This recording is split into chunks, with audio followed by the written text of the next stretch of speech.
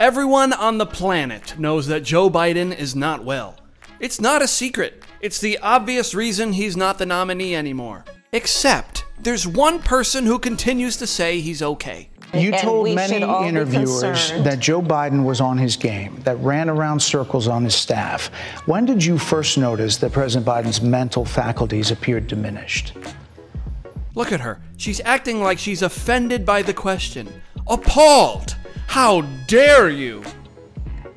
Joe Biden, I have watched from the Oval Office to the Situation Room, and he has the judgment and the experience to do exactly what he has done in making very important decisions on behalf of the American people. Then why isn't he the nominee?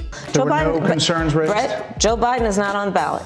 I understand. And Donald Trump but you talked about it. And Donald Trump after George Clooney said within a few minutes of talking to President Biden at a fundraiser that he thought this was not the same Joe Biden. Yes, Brett, let's take a look at George Clooney's op-ed. What the? You think I'm gonna pay you a penny, New York Times? All right, George Clooney quote, "It's devastating to say it, but the Joe Biden I was with 3 weeks ago at the fundraiser was not the Joe big effing deal Biden of 2010. He wasn't even the Joe Biden of 2020. He was the same man we all witnessed at the debate. Maybe if Kamala keeps saying Donald Trump, this will all just go away." That we saw on the debate stage. Donald Trump is on the ballot. I understand. You met with him at least once a week for 3.5 years. You didn't have any concerns? I think the American people have a concern about Donald Trump, which is why the people who... Yeah, we get it. Trump is Hitler, Trump is Satan, whatever. Thankfully, she was asked about this again. I know that Joe Biden is not on the ballot. I understand that. But the reason that you are at the top of the ticket is because he dropped out of this race.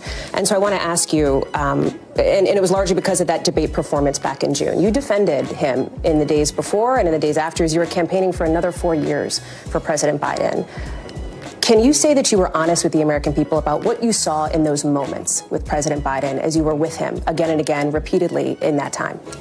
Of course. Wow, she's really about to double down and gaslight everyone even harder. Joe Biden is an extremely accomplished, experienced, and capable in every way that anyone would want if they're president. And you never saw anything like what happened at the debate night behind closed doors with him? It was a bad debate. People have bad debates. Then why isn't he the nominee? Please ask her this. Should he? He is absolutely. But that's the reason why you're here, and he's not running for the top of the ticket. Well, you'd have to ask him if that's the only reason why. What do you think?